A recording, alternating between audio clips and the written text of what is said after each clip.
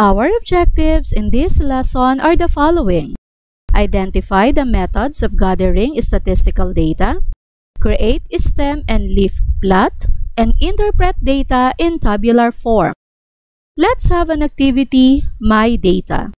Below are the records of Benedetta, Helkert, and Natalia in the recently concluded experiment on how many pumps before a small balloon pops out. Here is the data of Benedetta, here is for Helkert, and here is for Natalia. Now let us answer the following questions. Whose data are you going to look if you want to know the result of a particular number of experiment? If we are looking for a particular number of experiment, it would be best to look at Helkert's data, because in his data, the experiment number is arranged in ascending order. Number 2. Whose data are you going to look if you want to know the result of the minimum and maximum number of pumps? If we are looking for the minimum and maximum number of pumps, it would be best to look at Natalia's data, because in her data, the number of pumps are arranged in descending order. It will be easy to look for the minimum and maximum value. Number 3. Whose data are you going to look if you want to know how many balloons pop out in 12 seconds? In this case, Natalia's data is the best option, because like what I've said earlier, the number of pumps are arranged in descending order. So the number of pumps are clustered. Here are the number of balloons that pop in 12 seconds. Organizing data is important to easily find out what you are looking for. There are two methods of gathering or collecting data. The first one is direct method. You can do this in two ways. One is through observation. In here, the researcher records the data based on what he or she sees. Let's have examples. Observing the kindergartens as they choose their favorite color. And number 2, looking at people as they visit different shops in the trade hall. The next one is through interview. In here, the researcher conducts direct interview. It could be personal, via phone, or online. Let's have examples. This time, instead of observing, you will ask directly the kindergartens on what's their favorite color. Instead of looking, you will interview people on what shop they did visit in the trade hall. Another method is the indirect method. You can also do this in two ways. One is through questionnaire. The researcher uses survey forms to gather data. Examples: conducting research using survey questionnaires, which you are going to do when you reach grade 11. And number 2, registration form for applying voter's ID. Another way is through searching. The researcher searches data from validated internet sites or published books to gather information. Here are some examples. Number of baptized children from age 1 and below in a particular parish. If you want to gather information regarding this, then you just have to go to the parish office and look for the book that contains this information. Another example, teachers' population in Region 4A. You may look for a validated internet site that contains information regarding this data. Here are different ways of data presentation. We are not going to discuss all of these now. In this lesson, we will discuss the first two, table and stem and leaf plot. A table is a systematic way of arranging data that are presented in rows and columns. Here is an example of a table. A good table should contain a title to tell the viewers what the table is all about. It also has headings on all columns to guide the viewers on what kind of information they can find on each column. Let's have an activity. Based on the table I showed you earlier, let us answer the following. How many continents are there? There are 7. Which continent has the smallest area? Look for the column of area and find which one is the smallest, and that would be Australia or Oceania. Which is the most populous continent? Look for the column of population and looks what's the biggest population, and that would be Asia. Number 4, which continent is the second in world population share? Look for the column of world population share, and the second one is Africa. And number 5, how many people does the third most populous continent have? Look for the population. Third most is Europe, and the population is 747,636,026 people. Now, let's discuss the stem and leaf plot. There are two things you need to remember here. The stem, which are the leading digits, and the leaf, which are the trailing digits. Let us create a stem and leaf plot of this table. First, we have to indicate the title of the table. Then, we have to create two columns. Label the first one stem and the second one leaf. Now, let us inspect the data in the table. All are 2 digits. We have 3 unique numbers for the first digit, 9, 8, and 7. So we're going to write that under the stem, 7, 8, 9. Now, let us construct the leaf. First one is 90. The stem is 9, the leaf is 0. So we're going to write 0 in the leaf of the row 9. This is 90. Next one, 85. So the stem is 8, the leaf is 5. Next one, 96. The stem is 9, the leaf is 6. So we're going to add 6 here.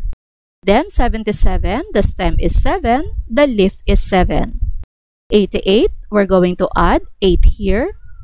84. We're going to add 4 here. 75. We're going to add 5 here. 92. We're going to add 2 here. 79. We're going to add 9 here. 86. We're going to add 6 here.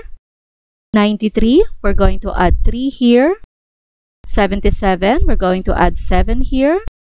91. 1. 89. We're going to add 9. 75. Let's add 5 here. 84. Let's add 4 here. 78. Let's add 8 here. 92. Let's add 2 here. 89. Let's add 9 here. And 76. Let's add 6 here. Now, let us answer these questions. How many students are considered in the data? You can count in the original table, 1, 2, 3, 4, 5. And then how many rows? 1, 2, 3, 4. 5 times 4 is 20. Or you can count the number of data in the leaf column. 1, 2, 3, 4, 5, 6, 7, 8, 9, 10, 11, 12, 13, 14, 15, 16, 17, 18, 19, 20. So there are 20 students.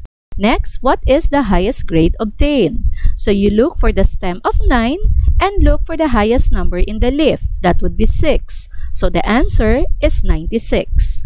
Next one, what is the lowest grade obtained? So in the stem, look for 7 and then look for the lowest number in the leaf. That would be 5. So the answer is 75.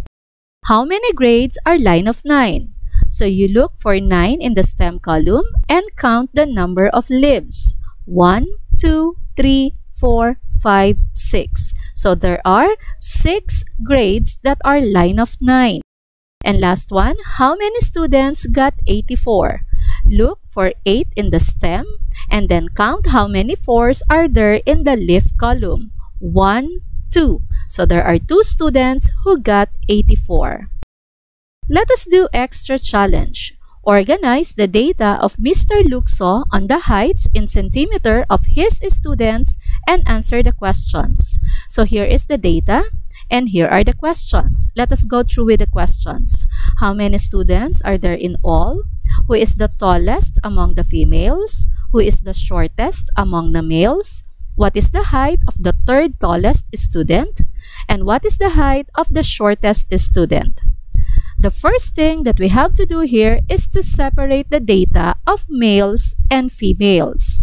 Then you have 2 options. Either you arrange the names alphabetically or you arrange the heights in a particular order, ascending or descending. Recalling the questions we have to answer, it would be best to arrange the height in a particular order. I choose to arrange it in ascending order. I'll start with the males. So the shortest among the males is Michael, 158 centimeters. Next is JM, 160. Next is Prince, 164. Next is Efren, 165. June is 167. Same with Donald, also 167. And then we have Jomel, 168. And then Charles, 170. Jonathan, 173. And Israel, 175. For the female, we have Joanne, 149. And then Alice, 152. Then we have Adele, 153. And then Vivian, 155. Noridette, 157. Irene, 158. Janelle, also 158. And Sheila, also 158. Ruth, 160. And Lorraine, 163. Now, let us answer these questions. How many students are there in all? 1, 2, 3, 4, 5, 6, 7, 8, 9, 10. 1, 2, 3, 4, 5, 6, 7, 8, 9, 10. 10 plus 10, there are 20 students in all. Who is the tallest among the females? So let's go for the female. The tallest is Lorraine. And then who is the shortest among the males? So let's have males, and the shortest is Michael. What is the height of the third tallest student? The tallest is 175 centimeters, followed by 173, and then 170 centimeters. What is the height of the shortest student? The shortest among the male is Michael, and among female is Joanne, and Joanne is shorter than Michael, so the shortest student measures 149 centimeters. Summary: a table is a systematic way of arranging data presented in rows and columns. A good table should have a title and heading for each column. Stem and leaf plot is a method of organizing data where the leading digits are in the column of the stem and the trailing digits are in the column of the leaf.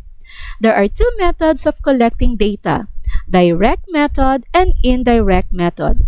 Direct method is through observation and interview, while indirect method is through questionnaire and researches. Now, it is time to check your understanding. Pause this video for more time.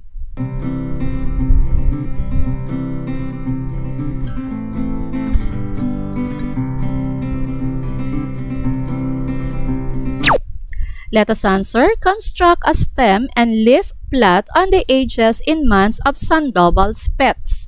So here are the ages in months of Sandoval's pets. Now let us create the stem and leaf plot. So let's have the table. Here is the title, ages in months of Sandoval's pets. And we have two columns, stem and leaf. By inspection, we have 1 digit and 2 digits. For 1 digit, the stem will be 0. For 2 digits, we have 1, 2, 3, 4, and 5. Now let's start. 3 months, so meaning the stem is 0, the leaf is 3. 15, the stem is 1, the leaf is 5. 8, the stem is 0, the leaf is 8. 4, the stem is 0, the leaf is 4. 9, the stem is 0, the leaf is 9. 20, the stem is 2, the leaf is 0. 16, the stem is 1, the leaf is 6.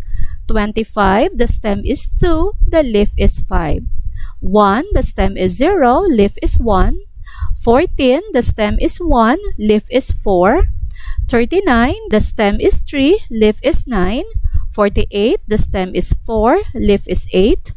10, the stem is 1, leaf is 0. 28, the stem is 2, leaf is 8. 55, the stem is 5, leaf is 5. 39, the stem is 3, and the leaf is 9. 12, the stem is 1, the leaf is 2. 28, the stem is 2, the leaf is 8. 44, the stem and the leaf are both 4. and 50, the stem is 5 and leaf is 0. Gets? Our next lesson is frequency distribution table.